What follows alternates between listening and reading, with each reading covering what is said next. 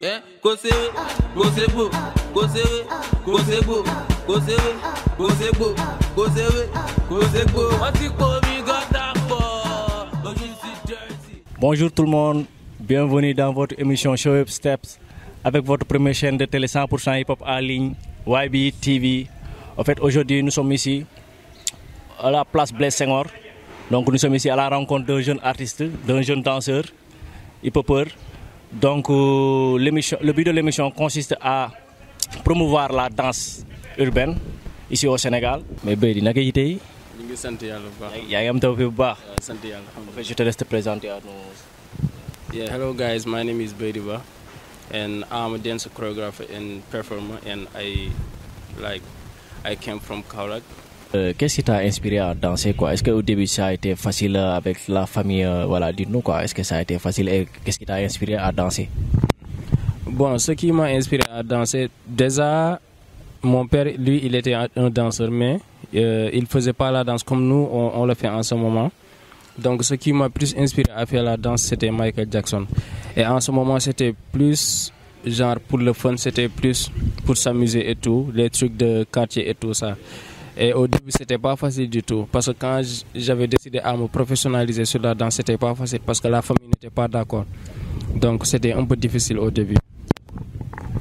Voilà, mais BAIDY, quels sont les différents styles de danse hip-hop qui existent? Bon, en hip-hop, on a beaucoup de styles de danse. Parce que déjà, en hip-hop, on a juste debout ici au Sénégal, on a le breakdance. On a funk qui est un peu similaire au pop, mais qui n'est pas pop. On a jazz, on a house, on a locking, on a turf, on a dancehall. Il y a beaucoup de styles. Il y a un autre style aussi qu'on ne caractérise pas dans la danse hip-hop, qui est le crump, mais que les gens commencent à voir maintenant dans le hip-hop. Mais BAIDY, on constate ailleurs, par exemple dans d'autres pays, on voit que pratiquement chaque artiste, ou bien la plupart d'entre eux, ont des danseurs. Ce qui est très rare ici au Sénégal. Est-ce que vous, en tant que danseur, vous vous sentez comme hip-hopper ici au Sénégal?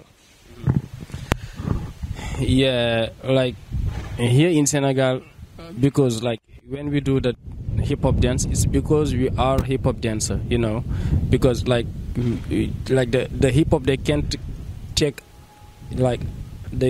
take us out from the hip-hop dance or from the hip-hop, you know, because in hip-hop you have a lot of things. You have the rap, you have the graffiti, you have the DJing, you have the dance also.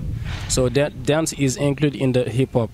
Donc nous, ici au Sénégal, en tant que danseurs hip-hop, on est des danseurs, on fait partie du mouvement hip-hop. Comme je l'ai dit tout à l'heure, il y a le rap, il y a le graffiti, il y a le DJing, il y a la danse aussi dans le mouvement hip-hop. Donc on ne peut pas nous faire sortir du mouvement hip-hop. Donc, mais est-ce que vous vous êtes senti très respecté au niveau du game hip-hop ici au Sénégal? Bon, côté respect, c'est juste que quelqu'un pour qu'on te respecte, c'est toi qui dois travailler ça. Et c'est toi qui dois faire qu'on te respecte en tant qu'artiste danseur, que ce soit hip-hopper ou bien que ce soit danseur de mbalax et tout. Donc, du côté respect, ça dépend de la personne et ça dépend de comment les personnes font pour qu'on le respecte ou bien pour qu'on la respecte. Et bon, moi, ce que je veux dire aussi par rapport au mouvement hip-hop, c'est que les autres caractères qui se trouvent dans le mouvement hip-hop, bon, ne valorisent pas la danse comme étant faire partie du mouvement hip-hop. Mais si c'est côté respect, je pense que c'est la personne qui doit faire de telle sorte qu'on le respecte par ce qu'il fait. Ouais, c'est ça.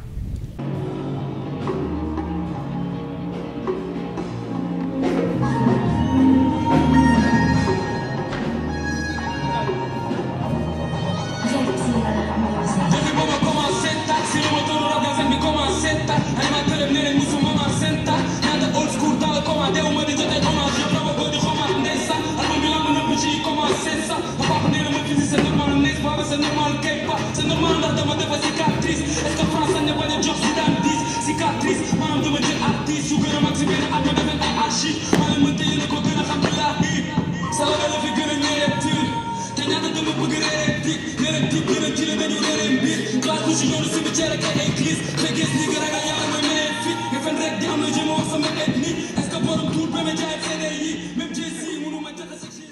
récemment, tu as été à Londres.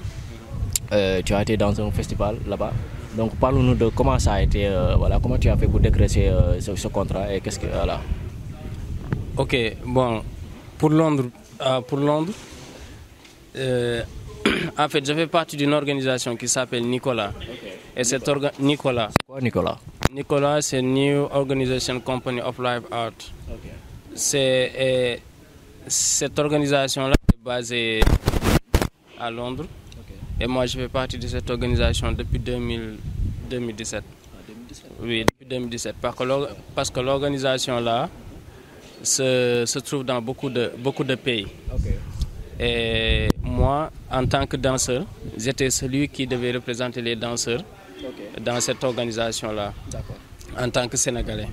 Okay. Et donc, le mois là passé, le mois de février, le février passé là, on devait faire un projet là-bas qui était 2 projets. L'autre était de faire une création avec des danseurs et faire une performance. Et le deuxième projet consistait à faire une naissance culturelle avec des cinéastes, avec des musiciens, avec des danseurs aussi. Okay. Donc c'était ça le but de mon voyage à Londres. Okay. Et bon, j'ai connu cette organisation aussi par le biais du directeur, by the director of the Center Cultural, Blessing or in Dakar. Yeah. On est actuellement quoi? On est actuellement là. Ah d'accord. Mais parle-nous un peu de ton expérience, tu as eu à voyager. Quelles sont les anecdotes que tu peux nous donner en tant que les gens qui veulent connaître BAIDY? Oui. Bon, moi personnellement, j'ai commencé à voyager depuis début 2015. Début 2015. Oui, ça fait 3 ans. Et j'avais commencé avec une tournée que je devais faire avec les 4 meilleurs danseurs du Sénégal, danseurs hip-hop, qui étaient Viera, Benji, Abdallah et Alvin, que tout le monde connaît déjà. Donc j'avais fait une tournée de 3 mois avec eux en Allemagne. Et c'est ça qui était ma première sortie. Et donc après cela, j'étais reparti en Allemagne plusieurs fois. J'étais parti aux États-Unis aussi. J'ai fait le Portugal, j'ai fait l'Espagne, j'ai fait quelques pays d'Afrique. J'ai fait... Bon, je suis parti dans beaucoup de pays. J'étais parti en France aussi, Bruxelles. J'ai fait beaucoup de pays. Et le fait de voyager aussi m'a permis de comprendre beaucoup de choses. Parce que si je voulais ou bien si je pouvais, j'allais faire comme les autres danseurs, partir en Europe et rester là-bas. Mais en étant en Europe, j'ai vu que ce que les gens pensent par rapport à l'Europe et la réalité de l'Europe n'est pas pareille. Parce qu'il y a beaucoup de problèmes en Europe. Donc dans la foulée, on a vu que tu as eu à donner des cours de danse à l'une des actrices de la célèbre film Step Up. Donc peux-tu revenir là-dessus? Bon, pour ce projet-là, c'était un projet d'une organisation qui s'appelle Sunu Street. Et Sunu Street était une organisation qui était ici au Sénégal pour aider les danseurs. Et c'était très bon projet même pour les danseurs. Et dans ce projet-là, ils avaient fait une formation où ils avaient fait appel à des artistes reconnus international niveau mondial, dont Marie Koda, qui fait partie du film Step Up, dont il y a 1, 2, 3, Step Up Revolution et tout. Et dans le projet-là, moi j'étais là-bas en tant qu'élève parce que je prenais aussi la formation. Et dans la formation, Marie Koda a su que je faisais la danse traditionnelle sabar. Et puisque elle voulait prendre ça avant de partir, donc elle m'a proposé de donner des cours de sabar dans le projet en même temps, et pour qu'elle puisse aussi prendre. Donc là, nous allons parler de votre événement qui s'appelle Goudin Dakaru. Donc qu'est-ce que cela veut dire Goudin Dakaru, BAIDY? Bon, Goudin Dakaru, c'est en Wolof, et en français ça s'appelle les Nuits de Dakar. Goudin Dakaru, c'est un solo que j'ai travaillé. Un solo de danse. C'est un spectacle de danse que j'ai travaillé depuis 2016. Et c'est un solo qui parle de mon vécu, qui parle de ma vie par rapport à ce que j'ai vécu à Kaolack et ici à Dakar. Mais spécialement spécialement ce que j'ai vécu ici à Dakar. Donc c'est pour cela que j'ai intitulé le solo Goudin Dakaru. Parce que ici au Sénégal, on a l'habitude de dire quand on vit dans des situations difficiles ou bien dans des moments difficiles, on dit que les nuits que je suis en train de vivre en ce moment sont difficiles. Donc c'est pour cela que j'ai intitulé le solo Goudin Dakar pour parler plus des nuits que j'avais vécues ici à Dakar en tant qu'artiste. Voilà, BAIDY, nous sommes arrivés au terme de l'émission. Donc voilà, nous vous remercions de votre présence. Donc c'est quoi votre dernier mot?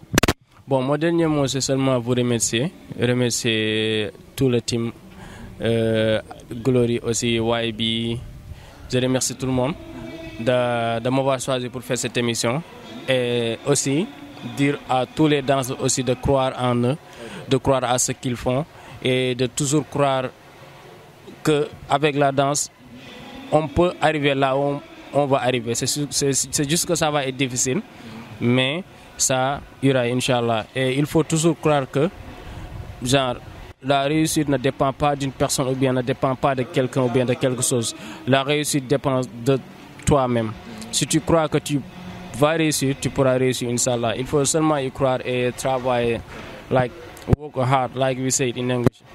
Like, yeah, work hard. And after, like, everything will pay, Inshallah. Yeah, go say it, go say boo, go say it, go say boo, go say it, go say boo, go say it, go say boo. What you call me, got